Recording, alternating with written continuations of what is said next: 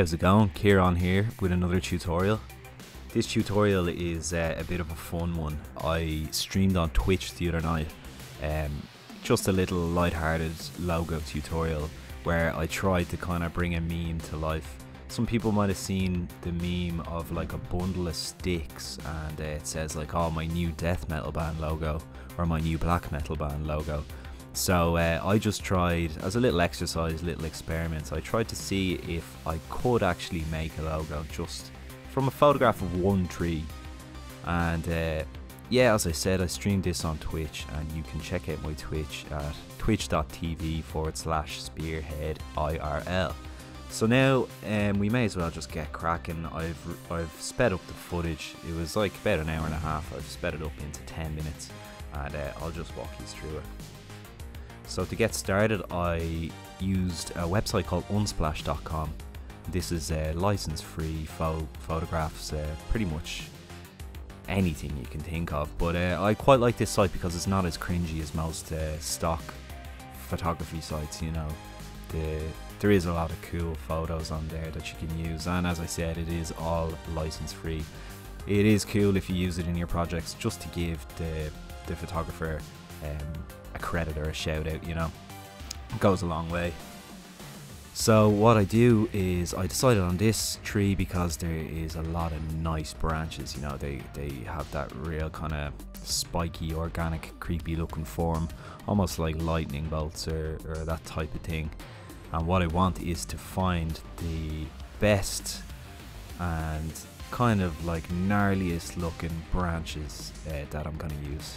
So my workmate behind me there in the video, Oscar, decided that COVID is probably the best where to go for this logo design, because it's only 5 letters, and you know, this is just a fun little experiment. So I hashed out a rough shape here, just really loosely, and dropped the opacity on that layer, and that's going to be the shape that I'm going to try to follow. So back to our photograph of a tree, I used color select and selected the white background after bringing the contrast up, so it is basically just black and white left in the image.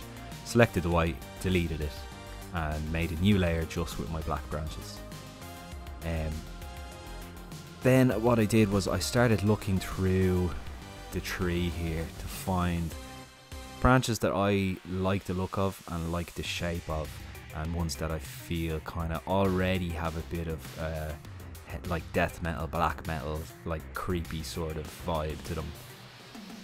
So I start chopping those ones out and just dropping them down onto my guide. My guide layer, as I said, is just super rough. You know, I'm using it as a very, very loose basis. You know, I'm not gonna adhere to it too tightly because I will be redrawing these branches. So you can kind of be as rough and quick as you want. Here I'm really just kind of throwing in branches and warping them into shape, and ones that I think are interesting, or ones that kind of will suit, you know, kind of creepy wings coming off the logo, or just look nasty, you know, kind of like horror style. You could take as long or as short a time as you want in this process, or at this stage of the process I should say, because we're going to be redrawing these shapes. But there's something nice about the natural kind of flow, the organic flow of branches and stuff, that like you might not be able to come up with yourself without using reference photography. Which in this case we're going to the extreme, and we're like chopping out individual branches from our reference photo. So here I've got a shape that I thought was kind of getting there and kind of cool. So again, like my death metal tutorial, which might not actually be out yet, but what I do is I make the first half of the logo the COV, or even half of the V, and then gonna duplicate that layer and flip it, mirror flip it, and get like the general shape that way. Here you can see I'm adding a bit more kind of spikes and branches because we want, as we said, we want this to be a kind of black metal style logo, like a folk black metal, almost crust kind of logo, you know, really playing on the bundle of sticks joke in the meme. So now I'm pretty happy with this kind of shape. I did kind of like warp and bend and use perspective to get it a more kind of iconic metal form. But once I was happy with that, I used my free lasso tool, make a new layer and draw around like really spiky, creepy looking shapes over the branches. So I'm using these branches as my guides to get that real like organic kind of feeling. And then just press Shift F5 and enter to fill with black. That's a lot quicker than, you know, like making your selection with your lasso tool and then having to go like get your brush tool and fill it in manually with the brush. Just Shift F5 and enter, and that will fill it with black. I'm sure on a Mac it is the same. It might be Command F5 and enter, but it's the same thing. In this process you can really kind of go quick as well. Like, the only thing that I would really say to watch out for is to make sure your branches and stuff are pretty much the same width and weight, because the C, O and V parts of the letters is what we want to kind of stand out. Although we do want it to be illegible, you still want your form to be balanced. I believe on the stream I was talking to Guillaume, Hugo and Richard, which are all incredible designers, and we had a nice discussion kind of about how some designers, they have the flair and they have like the ability, but they just don't have their fundamentals down.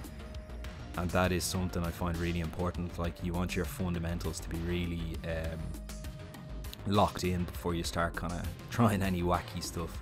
Learn the rules and break them is something I say all the time. If you watch these videos, you're probably going to hear me say it like a broken record.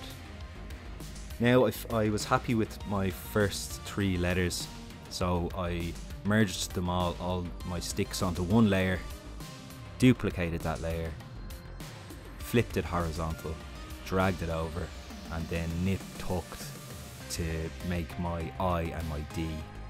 So you can see there now it's COVID, because COVID is a topical thing at the moment, obviously worldwide. We're all sick of it now. So what I've done now that I got my form kind of looking like a logo, it almost looks like a bug or like an insect or a beetle or something. Well, beetles are insects, but you know what I mean. So I decided I want to make it even busier. So a nice little trick is, once you've got your layers all locked in, you can chop out with your lasso tool, just make a selection around kind of spikes and bits that you thought kind of looked good, and you can just copy and paste them, throw them on top. Again, don't forget to mirror everything. Sometimes it's always good. I always work on the left, mirror that, and then flip it over. There I was just kind of playing with a bit of refined edge, kind of thickening it up and stuff, but opted to go back. Now playing again with some warping, some perspective, you know, just messing around, kind of getting a shape I like. There I duplicated my layer, lifted one layer up, put a white stroke on that, and then with my bottom layer I dropped it out. Now I'm just kind of really quickly texturing things up, because as we said, we want this to look organic and disgusting, like as nasty as possible, because it's a black metal style logo. We don't want it to be perfect, we want it to look real kind of dirty and creepy. So I'm gonna put another Google Drive folder in this, the description on this video, with the assets that I used in this design, and you can play around with them yourself. There's my texture that I kind of fall back on a lot, the Xeroxy one, so I'm just firing that over and I'm playing with my screen and my lighting, and then my darken and multiply, and just playing around with like lighter and darker things, and you'll get like a nice kind of effect. So yeah, pretty happy with that. It was, as I said, it was quite a quick little stream. It was about an hour and a half start to finish, and you know, nothing too strict. I got quite loose. I even had a drink beforehand with my work colleagues, so I was kind of just playing it by ear. But I feel that this experiment was a success. You can make a black metal logo from a photograph of a tree. So if I don't know if that helps anybody out there, but if it does, then happy days. If not, sure, thanks for watching the video anyway, and give now a like and sub and tune back for more tutorials in the very near future. Take care.